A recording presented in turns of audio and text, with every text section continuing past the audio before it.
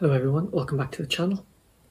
Daniel here with another video, continuing our look at the A to Z of aircraft of the Second World War. Today we are looking at the letter G, and for this letter we are looking at the Grumman F4F Wildcat.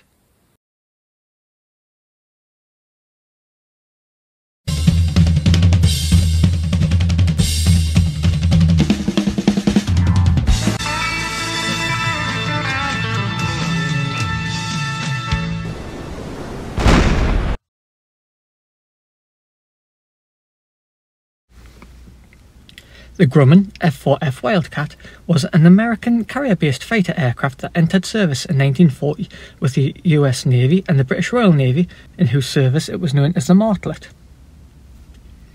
First used by the British in the North Atlantic, the Wildcat was the only effective fighter available to the United States Navy and the US Marine Corps in the Pacific theatre during the early years of the Second World War. Grumman fighter development began with the two-seat Grumman FF biplane. The FF was the first US naval fighter with a retractable landing gear. The wheels of the FF retracted into the fuselage, leaving the tyres visibly exposed, flush with the sides of the fuselage. Two single-seat biplane designs followed, the F2F and F3F, which established the general fuselage outlines of what would become the F4F Wildcat. In 1935, while the F3F was still undergoing flight testing, Grumman started work on its next biplane fighter, the G-16. At the time, the US Navy favoured a monoplane design, the Brewster F2A Buffalo, ordering production in early 1936. However, an order was also placed for Grumman's G-16, which was given the Navy designation X-F4F1, in case the Brewster monoplane proved to be unsatisfactory.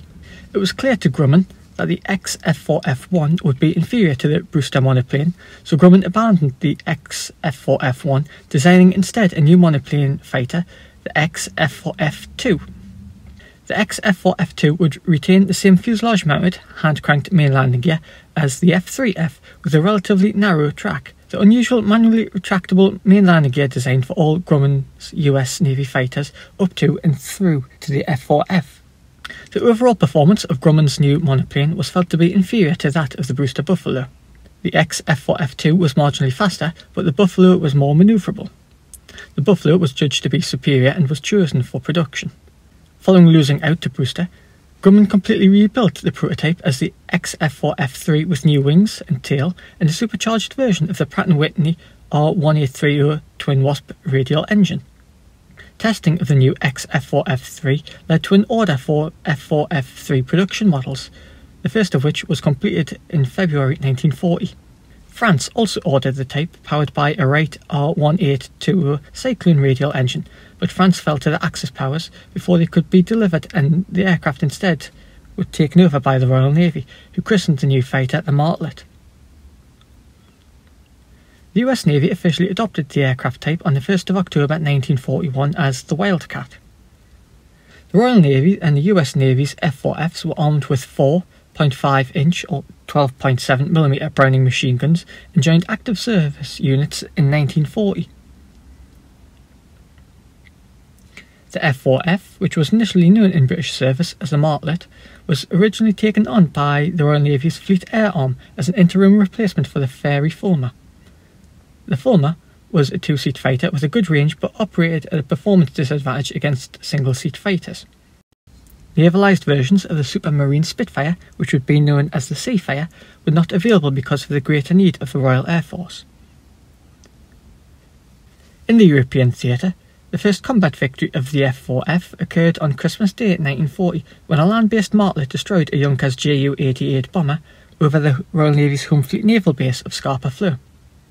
This was the first combat victory of a US-built fighter in British service during the Second World War. The type also pioneered combat operations from the smaller escort carriers. 6 Grumman Martlets went to sea aboard a converted German merchant vessel, which had been rechristened HMS Audacity in September 1941 and shot down several Luftwaffe FW-200 Condor bombers during highly effective convoy escort operations. The Martlets, operating from HMS Audacity, were the first of many Grumman F4F aircraft to engage in aerial combat at sea. Nearly 1,200 Wildcats would be flown by the Fleet Air Arm, and by January 1944 the martlet name was dropped and the type was identified as the Wildcat. In March 1945, Wildcats shot down 4 Messerschmitt Bf-109s over Norway, making them the Fleet Air Arm's last Wildcat victories. The last air raid of the war in Europe was carried out by the Fleet Air Arm aircraft in Operation Judgment, conducted on the 5th of May 1945. In this, 28 Wildcat aircraft from 846, 853 and 882 Naval Air Squadrons, flying from escort carriers, took part in the attack on a U-boat depot near Harstad, Norway. During Operation Judgment, 2 ships and a U-boat were sunk, with the loss of 1 Wildcat and 1 Grumman Avenger torpedo bomber. In service with the US Navy and US Marine Corps, the Grumman F4F Wildcat first saw service against the Japanese. In the Pacific, the Wildcat was generally outperformed by the Mitsubishi Zero, its major opponent in the early years of the war in the Pacific. With a top speed of 318 miles per hour, the Wildcat was outperformed by the faster and more manoeuvrable and longer ranged Zero, which could attain a top speed of 331 miles per hour. Nevertheless, the Wildcat held its own, partly because with relatively heavy armour and self-sealing fuel tanks, the Grumman airframe could survive far more damage than its lightweight, unarmoured Japanese rival.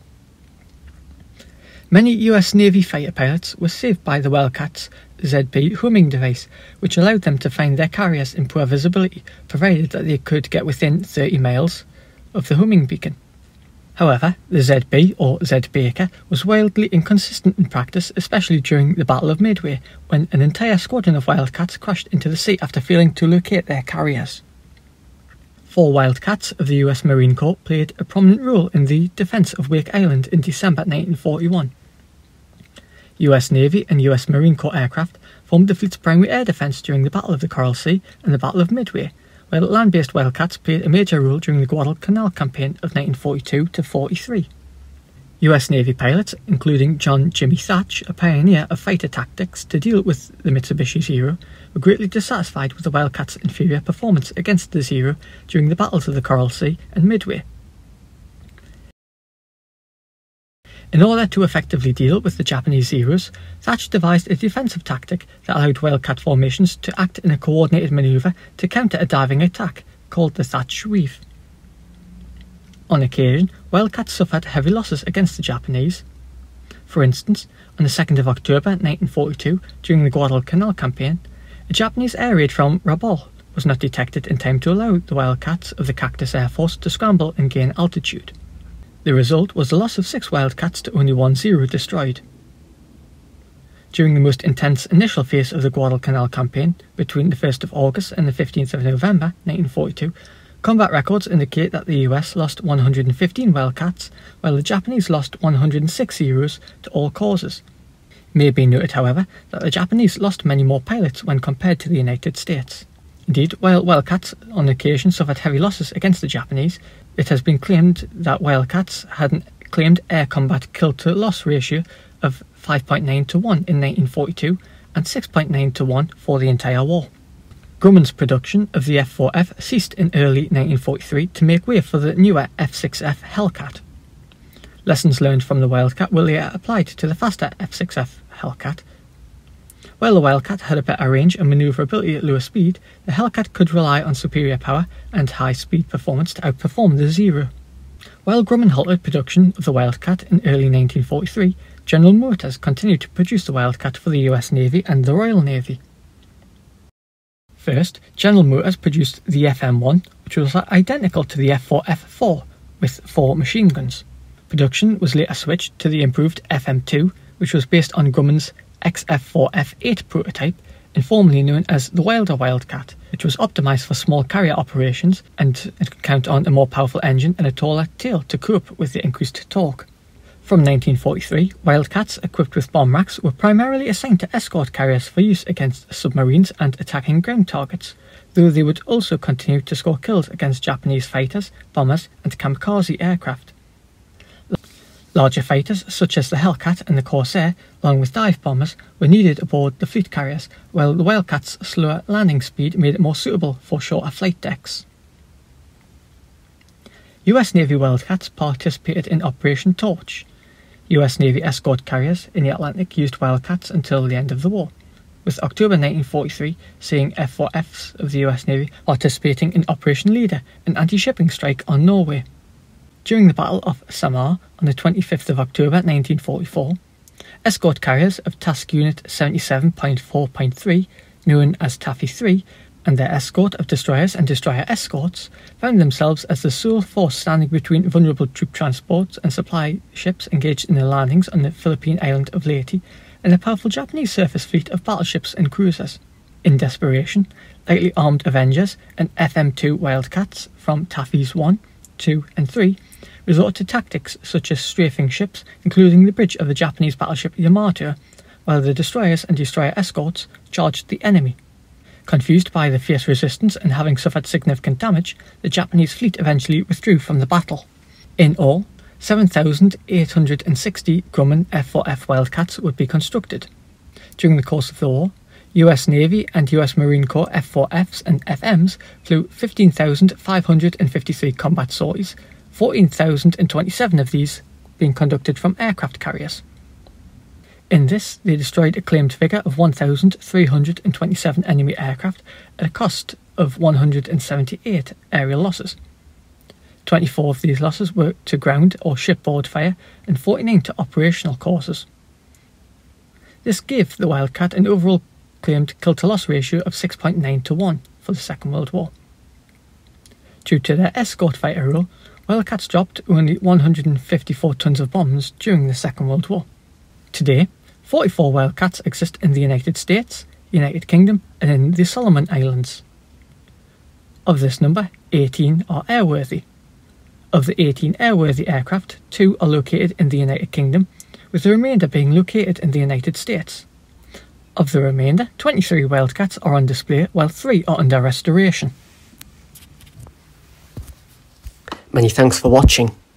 Please subscribe for more updates, like and share. You can also help to support the channel at Patreon. Details are in the description box below.